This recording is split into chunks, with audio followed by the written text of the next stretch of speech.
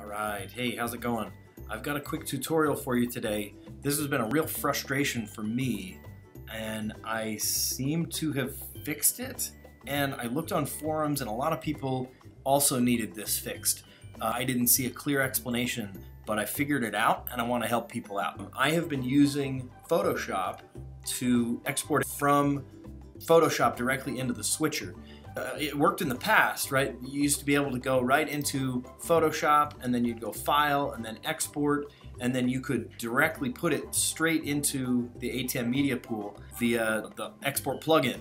Right now I'm in Photoshop 2019, the 20.0.6 release, and I think they've mixed around kind of where the plugins are at and things, so I'll show you how to get this back if it's gone.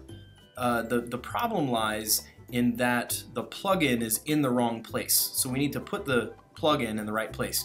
First off, get the plugin from where it is currently. It's in your library, in Application Support, in Blackmagic Design, and then Switchers. And it's right here in the CS5. You can just take that one. It's called Switchers Export.plugin. And you can either drag it once we get there or right click and say copy. Okay. And then let's go back to the main hard drive, and we'll go Applications, and then go navigate over to Photoshop itself. And notice it's like a package, right? It's not the application, it's a package. So we're going to double click this one, and then right here there's a folder that says Plugins. So we're going to double click Plugins, and I was able to just drag it in right here. And then I think once it opened, it put itself in its own folder called import-export.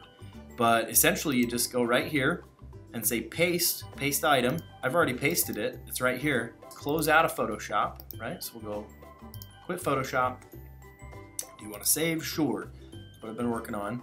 And then immediately open Photoshop again. So I've got this thing open in Photoshop again. I'm gonna make a change. We'll change Rand's name to Jared, sure, because Jared's playing the Uno game now.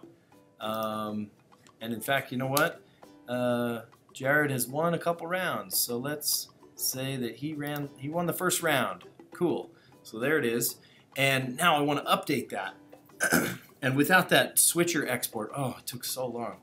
So now we'll go File, Export, ATEM Switcher Media Pool. I haven't even saved the PSD yet. I'm just opening it as is. And now it's saying, okay, here's your switcher. And here's what do you want to call it? You can just leave it the same name if it's going to update something that's already there. And then where do you want to put it in the media pool? Okay. Well, if we're just replacing the one that's already there, all you have to do is leave it in that first one. Pre-multiply the alpha. That means keep it transparency. And then this is the cool part. You can just import it directly in to either Media Player 1 or Media Player 2.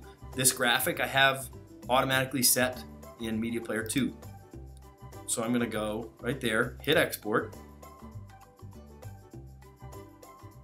and about 7 seconds later, that graphic updated to reflect the changes that I made in Photoshop. Cool. Hope that helps. All you guys that are switcher users and use Photoshop on a daily basis to update lower thirds and graphics and things like that, this is the way to get it back. Okay, enjoy. Thanks.